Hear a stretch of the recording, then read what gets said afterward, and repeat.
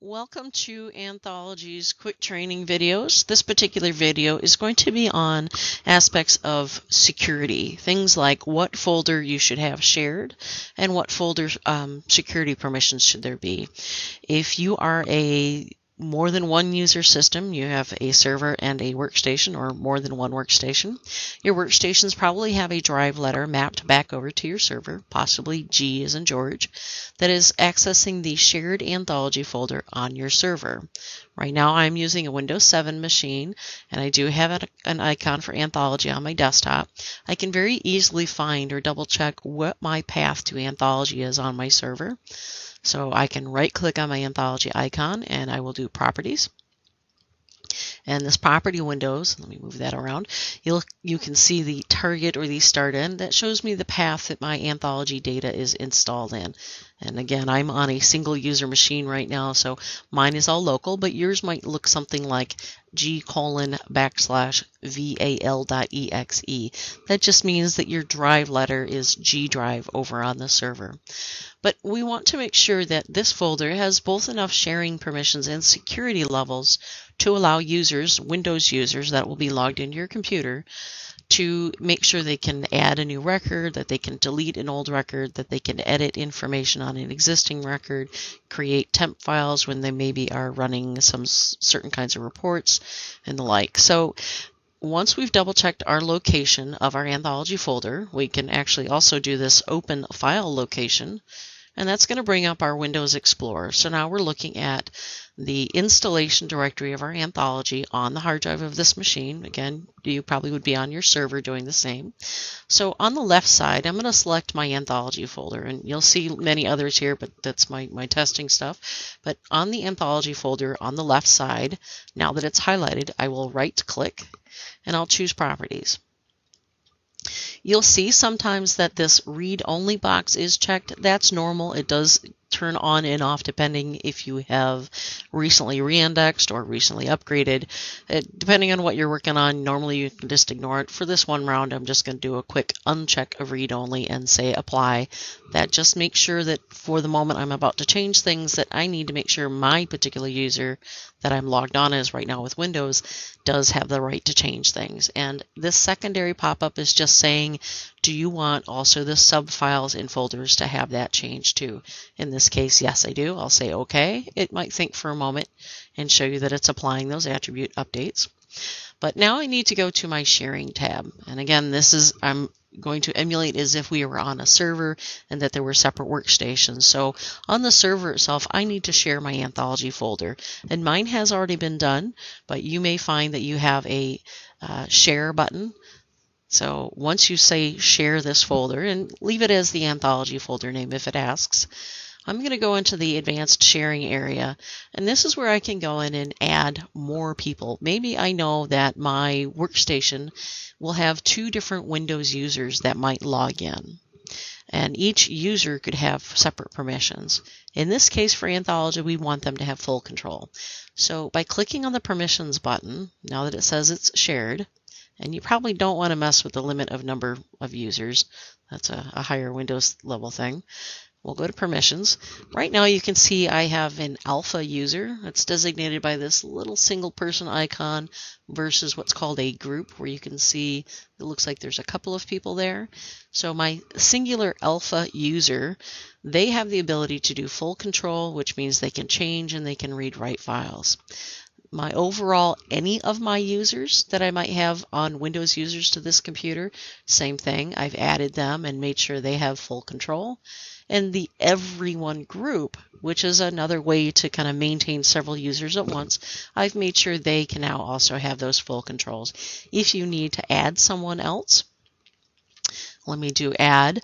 I can either type in by hand a specific name if I know that name already, or I can do advanced and find now to show me a list of all the possible users that this machine has. There are a lot, and you can see that I have a few different users. I have a user called Gamma.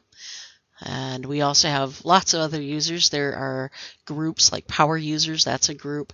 Most of my users are all part of the everyone group, but you might say your authenticated users should be allowed, especially if you're going to have maybe a certain library or location where everybody saves their files to. You want to make sure everybody who is logged in has access to it. You could say that this particular group should get that access. So I've highlighted the one I want. I could highlight several, and I'll say OK. Now it has that name in there. I'll click, excuse me, I'll click OK again. So now I've got my authenticated users group, but notice when I first add them, they do not have full control. They do not have change control. I do want them because I need them to be able to edit files and such. So by checking the allow full control, everything else gets checked. From here, it's just a simple matter of saying apply and then OK. So now we're back at the advanced sharing. I'll OK once again. And apply and OK are the same thing. Apply just means apply it. OK means apply and close. Common misnomer with Windows. Now I've shared that folder. Now I need to make sure that as far as individual security settings go, and this is Windows stuff, if it's not terribly familiar, that's okay. Just know we want sharing and security to be set the same way. So here again is a list of my different users. So there's my alpha user again, and you can see they have check marks for allow full control, read, write. There's many other commands, but just the very least I want them to have full control. Same thing for my administrator. Now my administrator, and this is the true Windows administrator, that user or group is already defaulted to saying they have full control. That's why those check marks are gray. My individual users, I've gone through and they must have inherited some settings, some permissions from other settings in Windows, but I've gone in and explicitly said that this particular user group has full control. So once you've got your sharing and security tabs set, the other factor you might want to look into is your antivirus and security or Windows Firewall or Microsoft Security Essentials or McAfee. There are many security programs out there. You should have in place what are called exclusions or exceptions, because we want those security programs to do their day-to-day job of scanning the files, any files that are traveling across on your computer, making sure they're not infected. But we want it to do that as a schedule at night to check the Anthology folder. We don't necessarily want those security programs stopping every bit of Anthology traffic to stop and inspect it. You should scan the drive at night to make sure there's no infections, but if it's stopping the traffic from all day long, it's stopping it, it's slowing it down. It means you might time out on a credit card transaction, you might time out on a CD fetch, bringing a title in. So if you simply make sure that your security programs, and I will show you briefly, say my Windows Firewall, I'll go to Control Panel from my Start menu. And in my Windows Firewall area, right there, I'm going to make sure that my particular program I want to allow is in the Allow list. So I'll go to the Allow Program or Feature. And here's a list of all the programs that my system knows that it's okay for it to have access. And I may already have my Anthology program, I may not. It's very easy to set. I may have to say change settings if I had a different kind of user logged into Windows right now, but I'm the true admin, so I can change my settings. But I'm going to say allow another program, and then I'm going to browse to the directory that has my Anthology folder, whether it's on my local machine because the machine I'm on is the server, or if it's even just accessing giving it permission to let Anthology from your server access the internet. So that's the other part I want to do, is now I'm going to go through and say browse, and again locate my directory where I had my Anthology installed. Could be that G drive all over again. And my Anthology is under my Program Files folder under Anthology, and I do need, at least with the Windows Firewall exception, I need to tell it my exact file that they need to do what's called the exclusions or the exceptions, and that is going to be my val.exe.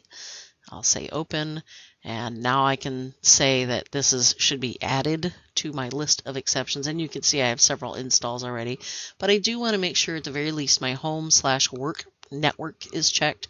If there's a chance you're going to be out using somebody's Wi-Fi on a wireless connection, your network type may need to be set to public as well. So even if you're out on Wi-Fi, you'd be able to run your Anthology on your laptop as a standalone, and then just OK from there. So real quick wrap up, just make sure if you're installing Anthology for the first time, if you're going to be on a server system, you want to make sure that your Anthology folder on the server at the very least does have people set for advanced sharing so that they have the full permissions, and that they also are set up on the security tab as having full permissions as well. That should bypass any little odd issues you might get, like messages saying cannot update file, cannot read this, cannot access, no permission. Those steps right there should help you out with those cases. If you do have any questions, just contact support. If you have a very specialized network, we might recommend you talk to a local tech, but more often than not, we can give you some pointers. That should do it, and we will hold more sessions going forward. Just keep checking our Anthology YouTube channel, and it is on www.youtube.com/user/anthology channel.